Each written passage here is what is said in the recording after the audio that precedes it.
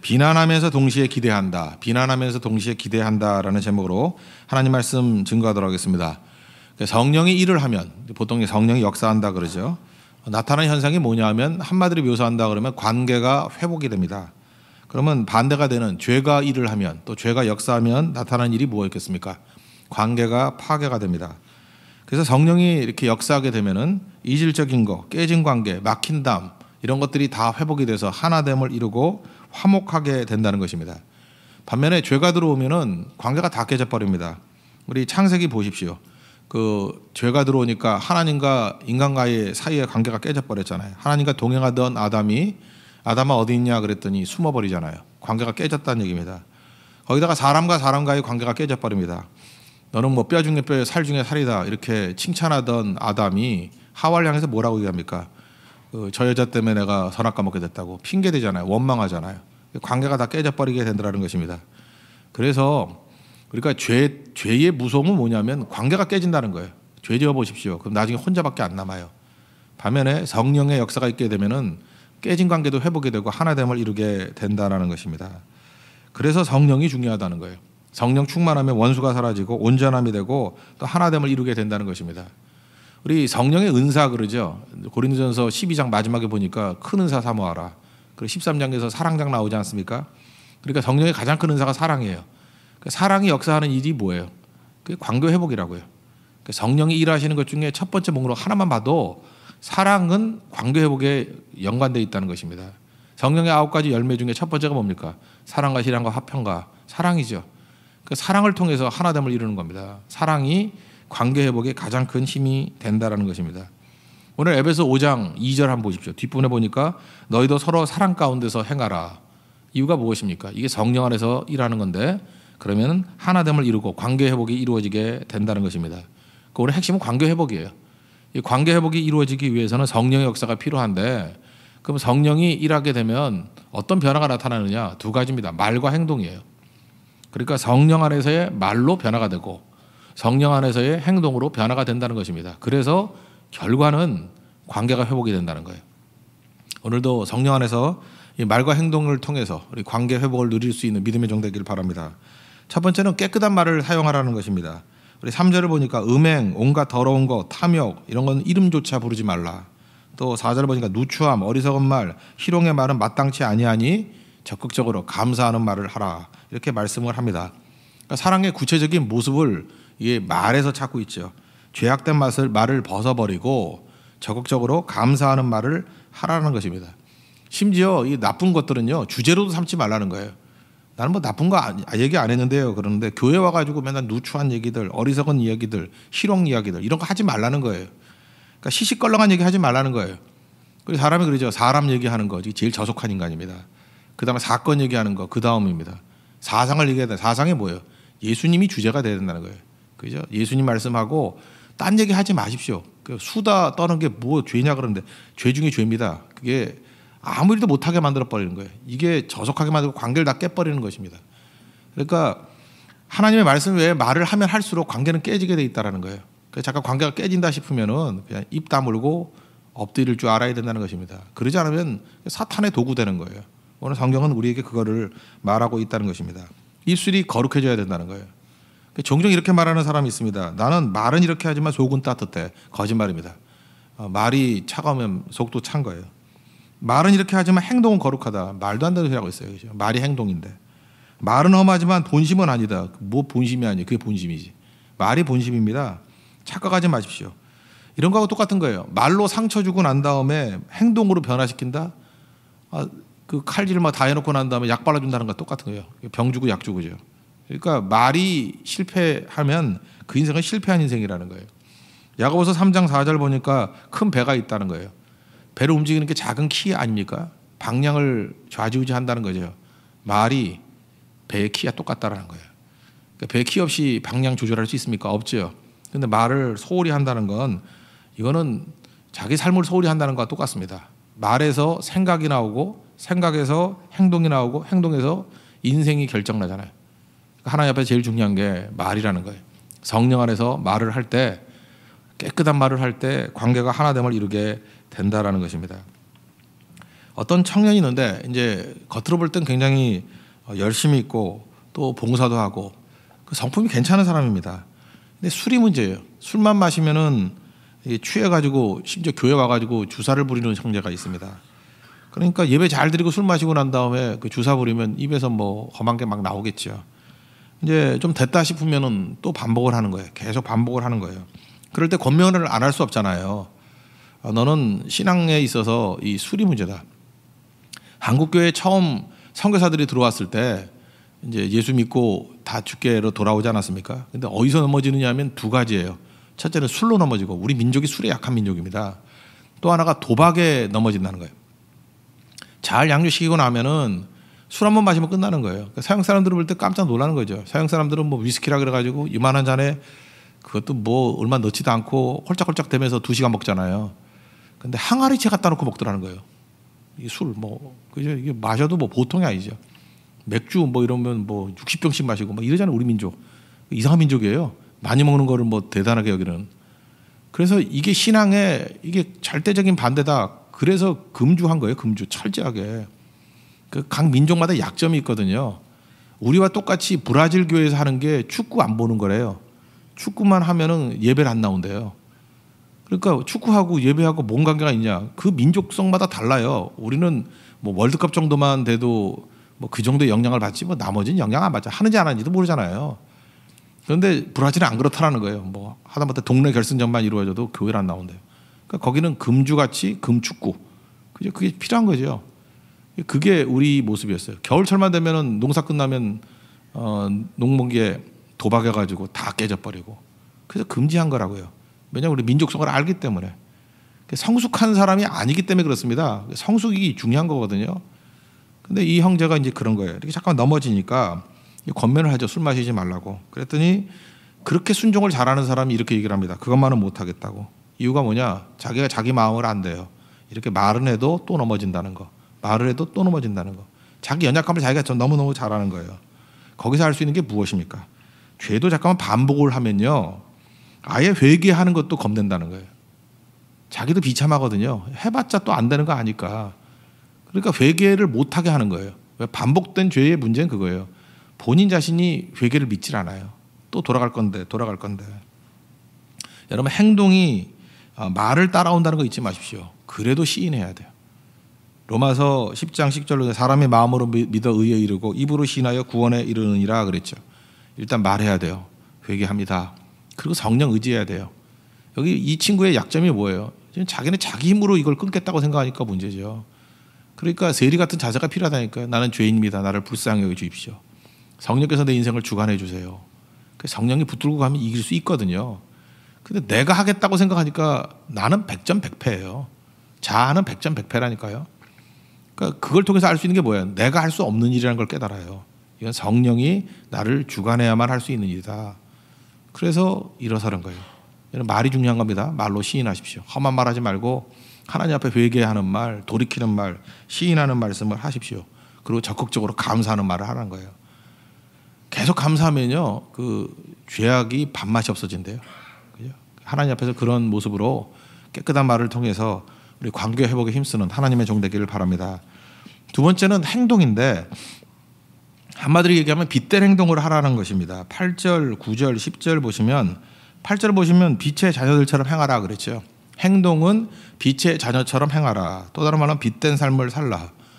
근데 이게 성경은 항상 그래요. 이 교회 용어가 있고 일상 용어가 있어요. 그러니까 교회 용어로는 빛의 자녀들처럼 살라. 뭐 되게 구호도 있죠. 뭐 수리나 같은 데 가면 빛의 자녀들처럼 살라 이렇게 구호도 세워놓고 뭐 교회 주제일 수도 있고. 그럼 그게 뭐예요? 어떻게 사는 거예요? 성경에는 구체적인 그 우리 일상 용어의 표현이 필요한 거죠. 10절이 뭐예요? 주를 기쁘시게 할 것이 무엇인가 시험하여 보라. 이게 빛된 자녀의 삶이에요. 그러니까 빛의 자녀처럼 행동한다는 게 뭐냐 하면 주님의 기쁨이 뭔지 알고 주님의 기쁨이 되는 행동만 하는 거예요. 그게 빛의 자녀의 삶이에요. 하나님이 뭐 당장 보면은 기뻐하는 게 뭐예요? 예배를 기뻐하잖아요. 예배하는 자를 찾는다 그러니까 예배 드리는 거. 뭘 기뻐하냐? 선교. 내가 복음 증거할 때 함께 한다 그랬잖아요. 동행한다고. 또 기도. 내 아버지 집은 기도하는 집이다 그랬잖아요. 기도하는 자를 찾는다 그랬고. 뭐 이런 거 뭐 찾아내면 되잖아요. 그게 빛된 자녀의 삶이에요. 그래서 이렇게 예배드리고 선교하고 기도하고 하나님이 기쁨이라 그러는 것들을 계속 하잖아요.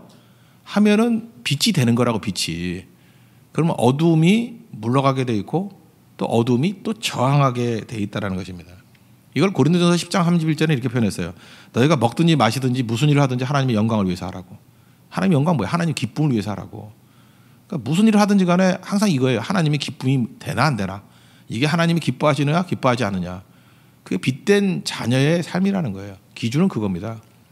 그러면은 관계가 다 회복된다는 거예요. 하나님 앞에서 빛된 자녀의 삶을 살아가는 모습이 있기를 바랍니다.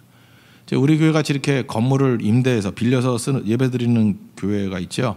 이럴 때 이제 생각보다 뭐 예배드리고 가는 분들은 잘 모르지만 이제 부딪히는 부분들이 있는데 경비하시는 분들하고 청소하는 분들하고 이렇게 부딪혀요.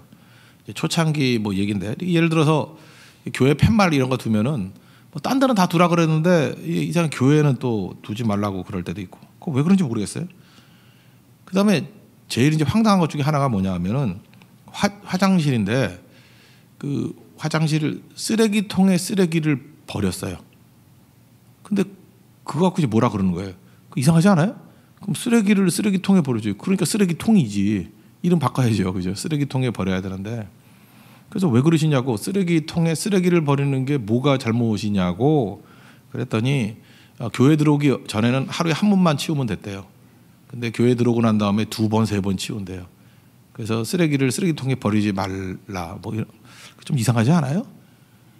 그래서 또 뭐 그렇다고 또 뭐 하게도 뭐해서 그래서 그 이상하지 않냐고 그랬더니 니네들 교회잖아. 그러죠. 할 말이 없죠. 교회잖아. 그 논리예요. 그러니까 말도 안 되는데 교회잖아. 그래서 이제 버리는 거를 뭐 좀 자제하고 초창기 때 뭐 그럴 때도 있었습니다. 근데 참 이상하지 않아요? 이 건물 같은 데 보면은 이제 술집도 있고 그렇잖아요. 술집도 있고 그러는데 그 술집에 가가지고 야, 뭐 술병도 깨져 있고 토한 것도 있고 막 그러잖아요. 거기에서 한마디 말도 안 해요. 너희들 술 먹지 말고 뭐 경건하게 있어. 이렇게 말 안 해요. 그죠? 물론 술 마셨으니까 맞을까봐 그럴 수도 있겠지만 그런 말 안 해요. 그냥 묵묵히 하고 다 그래요. 근데 교회는 이상해요. 그죠? 쓰레기통에 쓰레기 버린 것까지 시비 걸어요. 그죠? 왜 그러냐고. 그 왜 그럴까요? 왜? 빛이기 때문에 그래요. 그래서 그냥 매사에 비난하고 핍박하고 그런 것 같이 보이지만 또 이게 달라지거든요. 이제 좀 지났습니다. 이제 대화할 기회가 되는데 유심히 보는 거예요. 여기 뭐 경비하시는 분들, 청소하시는 분들 다 봐요. 교회를. 한국에 희망이 있대요. 새벽까지 술 마시는 청년들은 봤지만 새벽에 나와서 기도하는 청년은 처음 봤대요. 그래요. 그 동일하게 욕하던 사람이 동일하게 기대하고 있어요.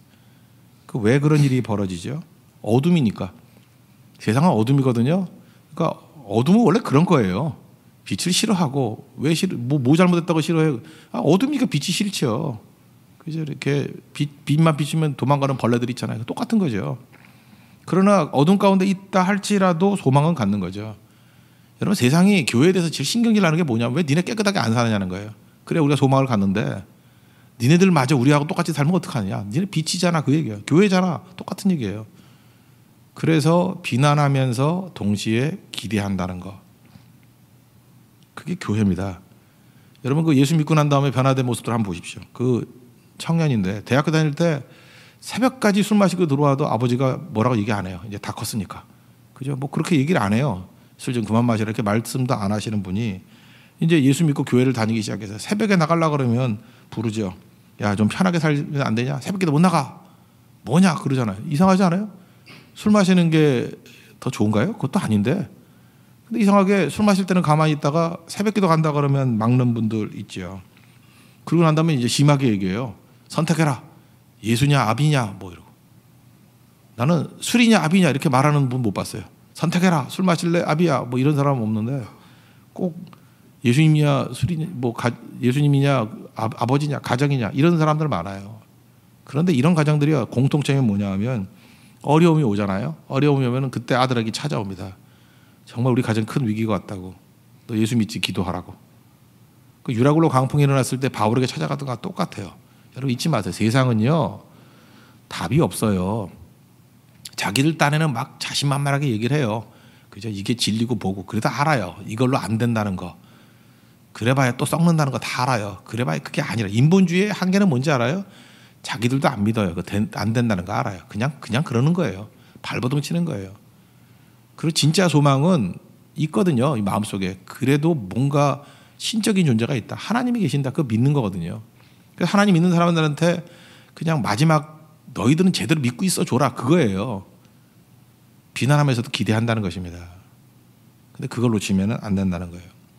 여기 보세요. 우리가 빛된 모습으로 산다는 건 뭐냐 하면 하나님이 기뻐하시는 일이 뭔가라고 사는 거예요. 빛은 시끄러울 것도 없어요. 그냥 가만히 빛으로 존재하면 어둠이 힘들어해요. 그리고 비난도 하지만 또 동시에 기대도 갖는다고요.